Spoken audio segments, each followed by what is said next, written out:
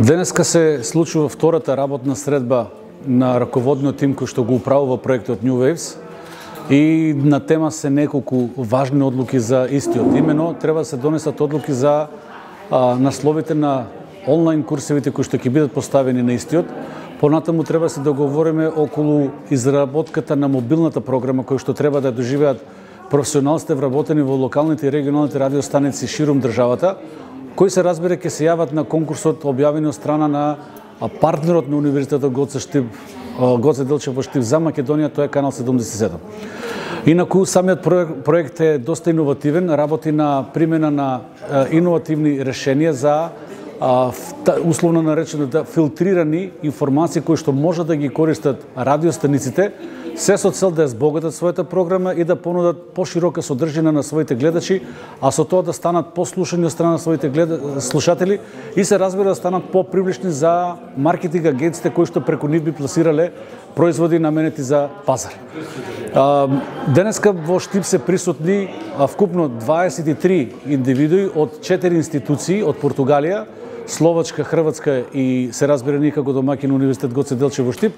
И во наредните 48 часа ќе донесем уште неколку значени одлуки кои што ќе значат развој на главната алатка на проектот, а тоа е дигиталната платформа која што треба да придонесе со примена на вештачка интелигенција да се селектират или да се избираат вестите кои што се сомнителни за сомнителни вести, да наречам лажни вести, или содржат вистинска содржина. Платформата е пристапна од секаде од светот, но за високошколските установи кои што се дел од проектот ќе биде од големо значење бидејќи образовните содржини кои што ќе бидат поместени на неа може да бидат користени од страна на студентите по журналистика или некои други дисциплини за студенти кои што може би утре го гледат проширувањето на своите специјалности во областа на новинарството или пласманот на информација. Од друга гледна точка, проектот нуди сосема една нова содржина, кој што рековте самите вештачката интелигенција нема голема широка применетост, токму од причини што е невозможно условно да се изфилтрира 100% што е лажна, што е точна вест. Но од голема важност е за радиостаниците да може да знаат дека тоа што е поставено на платформата како содржина информативна, за да биде пласирана на нивните програми е проверена или не содржи лажни содржини. So the first step was to have an idea how the local radios, especially in the low density areas, are struggling with this, with their survival. So we have done inquire to that radios where we have now an exactly idea how they are in need, what are their special problems. So one of the first goals here is to understand their needs for formation, the struggles, and how we can help them with our project.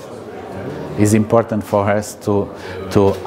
understand the reality of these radios, these local radios in low density areas, so we can know how to help them, how to give them some tools to manage to get ahead of these problems. The main problems that we have identifying is the lack of fundings. And as they are in the low density areas, they don't have the same opportunities that the big radios have in the big cities, especially from advertising. Well, we hope that the students from each institution first of all understand the difficulties that local radios are having. So when they are in the area of communication and they will be the next professionals in this area, they can bring that knowledge also to that radios and understand first the reality, the problems, and maybe inclusive in our studies, in their studies here, the university can give them some different approach to different problems. And with this knowledge from the reality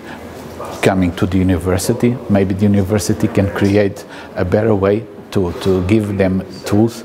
to help these radios as a future professional in this area.